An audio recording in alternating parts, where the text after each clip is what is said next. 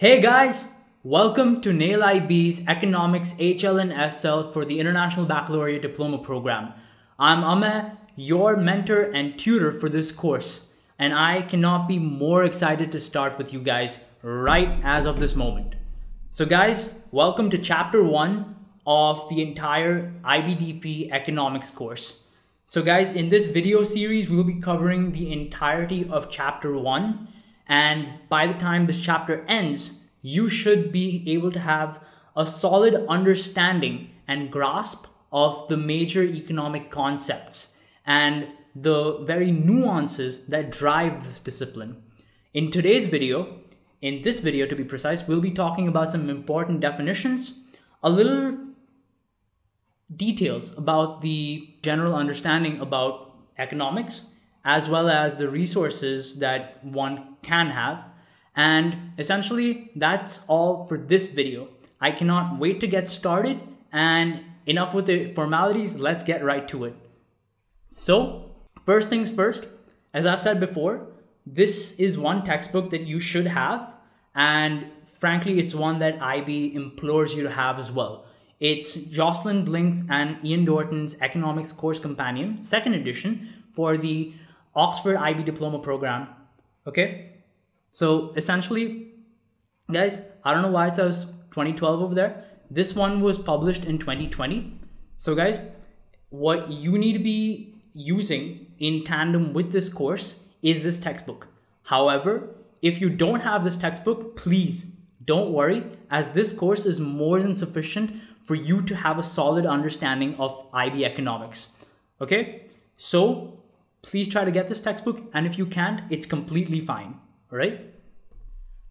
And finally, what is economics? Okay, economics, it is a discipline which involves the study of decision making and understanding why people make the decisions they do. It is thus a social science because it is centered around people. It tries to understand why society acts in the way it does and why people make the decisions it does. So essentially, economics is a study of human decision making leading to an efficient as well as the best possible allocation of scarce resources. Okay, fun fact, all right, the name economics is actually derived from two Greek words. Oikos nomio, all right, essentially means managing the household, where oikos means the household and namion means management. You combine the both, it becomes oikos nomio.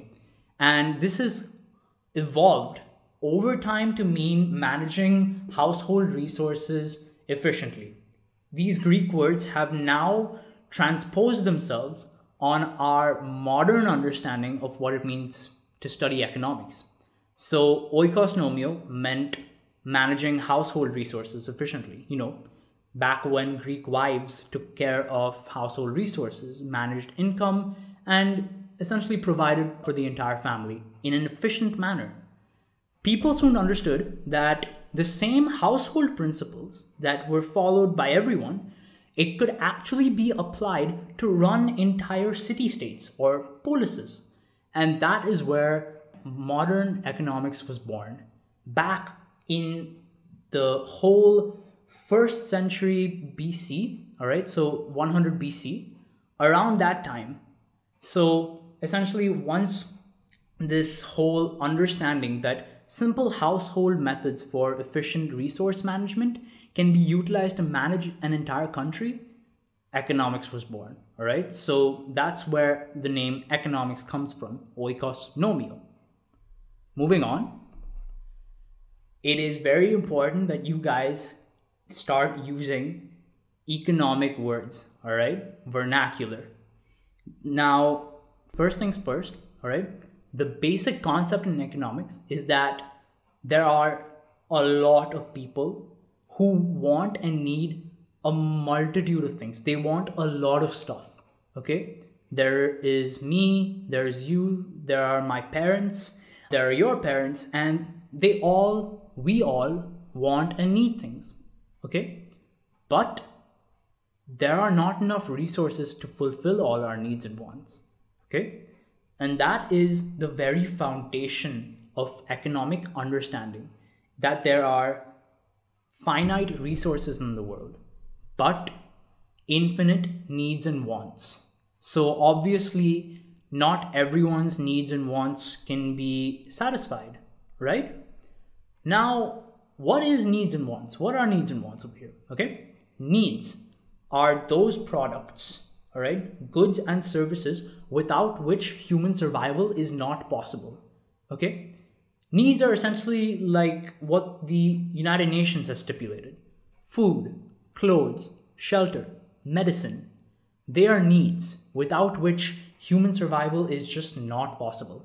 Okay, and well, what are wants? They are the exact opposite. All right, wants are goods and services, okay, which are not essential to human survival. Like, I don't know, perhaps my Gucci sunglasses, or a neighbor's Ferrari, or a BMW. These are wants, goods and services without which we can survive. Okay, so essentially everyone has needs and wants, and they're infinite. We never stop wanting them.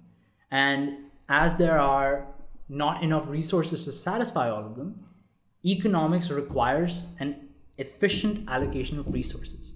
Okay, that is the foundation of economics. It believes that there are infinite needs and wants, because there are a lot of people, a lot of needs, a lot of wants, but only a finite amount of resources to satisfy them, because we only have one planet right now. So essentially, the population is going to keep growing, but our resources are limited.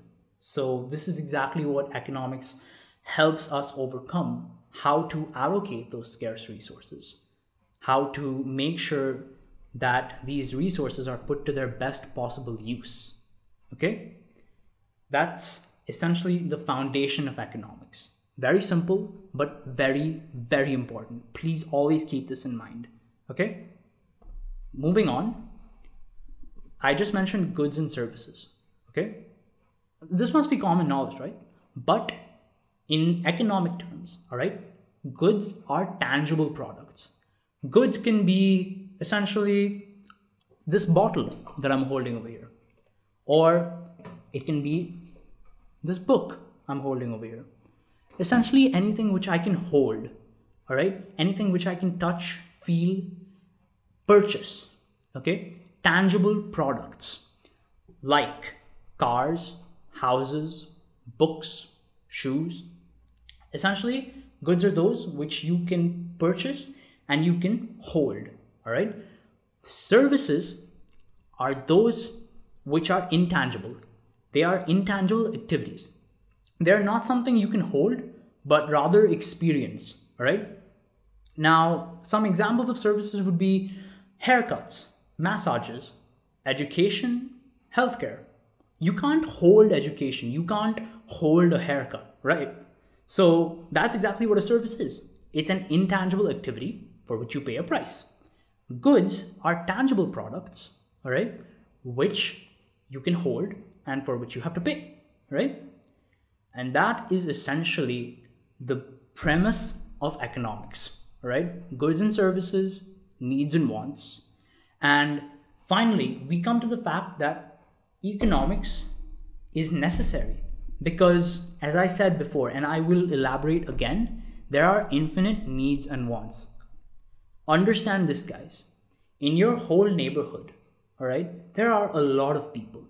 Maybe you live in a suburban environment. Maybe you live in perhaps New York City apartment. There are a lot of people around you. And even if all their current needs and wants were satisfied, they would still want more, right? Thus, we see that human nature causes the needs and wants in our world to be infinite, right? However, there are only a finite amount of resources to satisfy those needs and wants, okay? It means that perhaps my neighbor will get what he or she wants, but I won't. Or maybe I will get what I want and my neighbor doesn't, okay? Because there aren't enough resources, not everyone can be satisfied. And this gives rise to the issue of scarcity. Scarcity is something that we will be looking at in depth in the next video.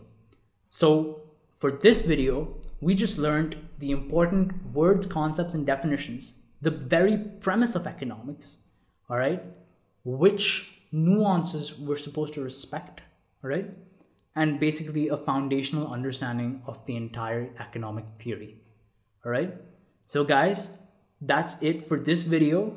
I hope you understood and were able to take a grasp of this basic premise, all right? If you didn't, go right back to the part where I was explaining and understand it. I cannot stress enough, if you feel uncomfortable with a concept, which is perfectly fine, all right? Go back, try to understand it, and once you've understood it, all right, only then proceed, okay? Be in a hurry to finish the course or, just speed through the entire coursework. Don't, all right? Understand everything, absorb it, and then move on, okay? Because in IB Economics, understanding is key, and understanding leads to that excellent score that we all want for each other, all right? So guys, in the next video, we'll be talking about scarcity, and I can't wait to get started with you guys over there. So that's it for now. I will see you next class, and until then, good night.